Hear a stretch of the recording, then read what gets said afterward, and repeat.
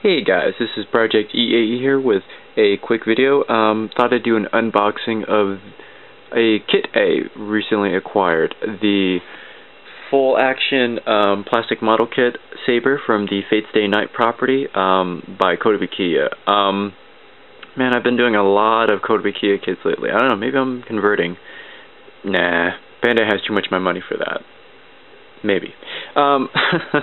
But I wasn't originally going to do this video, but after I checked it out a little bit beforehand, I thought it was very worth an unboxing at the very least. I may actually do a small mini-series on this kit, maybe work in progress or something. But at the very least, I thought it was very worth pointing out.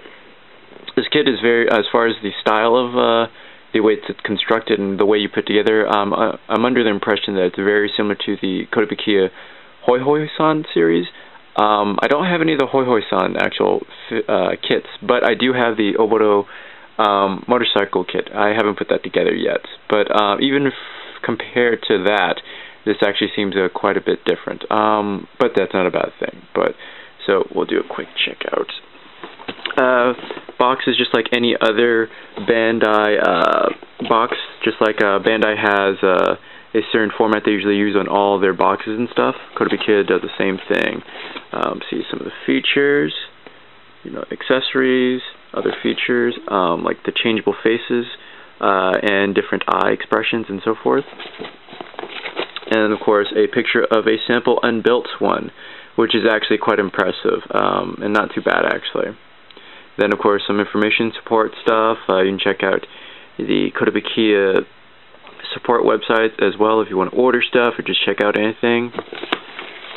Very, very basic, but effective. Alright, got your manual here. Fairly thick, considering this kit is, from my impressions, it's maybe about 1/44, maybe taller, maybe shorter, a little bit, but not by much. Alright, nice photo here, nice photo spread on the back. It's definitely an SD style, but it's not like a traditional SD format. Kind of similar to the D style that Kotobukiya has been doing. Have a color guide. We have a original character based on the original character design, non-SD. We have, let's see, decal guides. Yes, because of course they give you plenty of decals. And water slide instructions, because they're not stickers, they're not dry rub, they are actual water slides. Very pro of them. See a big map out of all the pieces. Not too many. Let's see. If you live in an area where you can get a hold of, you can use this one if you need a specific specific runner for broken pieces or missing pieces. Then, of course, we get to the main part of the instruction. Not too difficult, actually fairly basic. But from the way that's constructed, I'm seeing a lot of ball joints, non-polycap, just like a lot of the Kotobukiya kits I've been doing lately. A lot of friction-based, very tight looking it looks. A few bits of polycaps. Pretty straightforward, looks very articulated, looks pretty good. Alright. So, that's enough of that. What we got here? We have, as you can see, I already checked the look at it already. I had to confirm, because when I saw it, I was actually kind of surprised. We have the water slides here. Yes, that is actually the water slide for the whole entire sheath. I know that's very large, but imagine like pulling that off and then actually trying to make sure it adheres perfectly. But the fact that they actually put it in is very nice. It's flat colors, so it's not gold directly, but it's still very nice, very intricate. You got your eyelashes, you got your eyes, your mouth, you got the top part of the sheath, designs for the glyphs looking symbols on for Saber on her chest plate. So very cool. Alright. Let's see. First runner up. K runner. We have her sword. We have Excalibur, and both the both the full exposed version, which looks very nice, has a nice good gold paint on it. Then we have, of course, clear version, which she predominantly uses because she doesn't like to show off her sword unless she's using it at its full power, I guess. And yes, I did say Excalibur, so Saber is actually a representation of King Arthur. But for that, you should check out the series, which of course is very worth a watch. And this is actually already fully painted. You still have to assemble it slightly, but the detail on this so far it's pretty immaculate. It's pretty awesome, actually.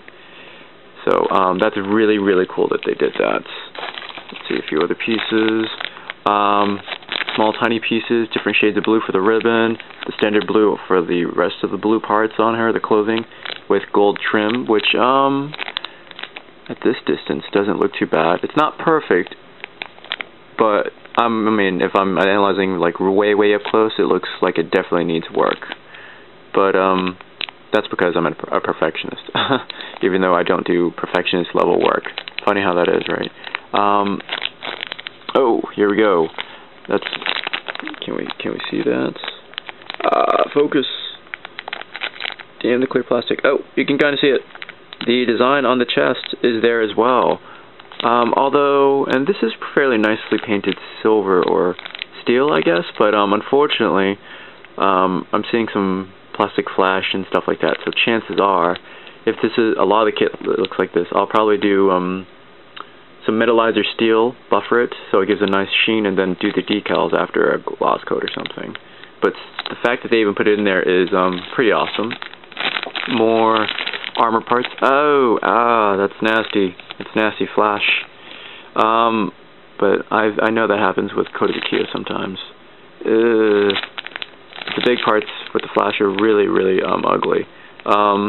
Yeah, I most likely will sand a little bit and definitely do a little spray job for this, a little paint treatment.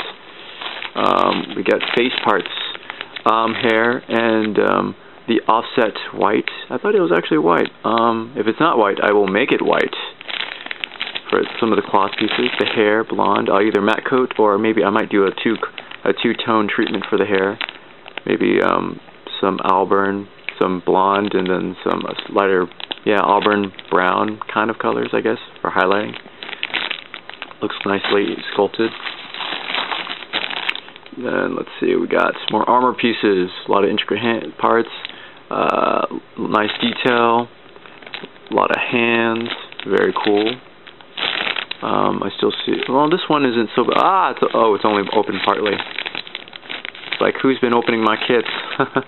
Besides me. I don't see so much flash here, but I still see enough that I'll definitely paint all the armor pieces, definitely.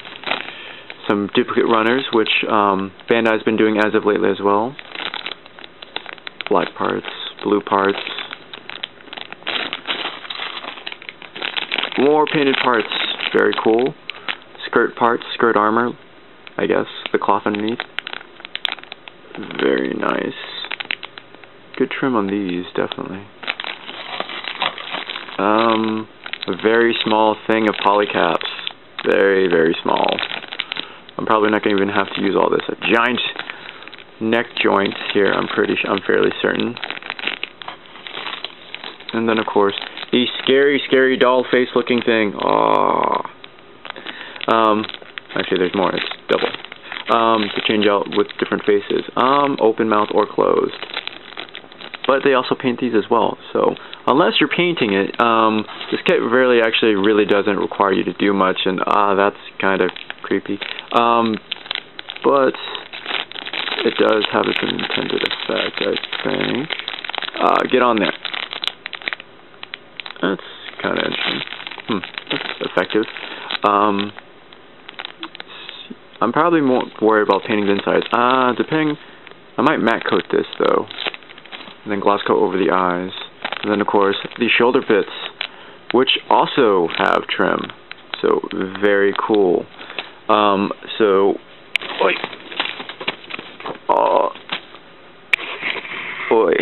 So all of that madness becomes this, or camera. Technical difficulties of some sort. Stabilize. Alright, there we go. All of that becomes... Where do we have it? I didn't even close my manual properly, did I? Ah, there we go. Becomes this. So something to definitely look forward to. Yeah, I think I am gonna start a series on this, but if I don't, for some reason, maybe because of the backlog mountain I have right now, I want to at least show how awesome and how much work Kotobukiya has put into this kit. So that's it for this video. So I will see you guys at the next video. All right, bye.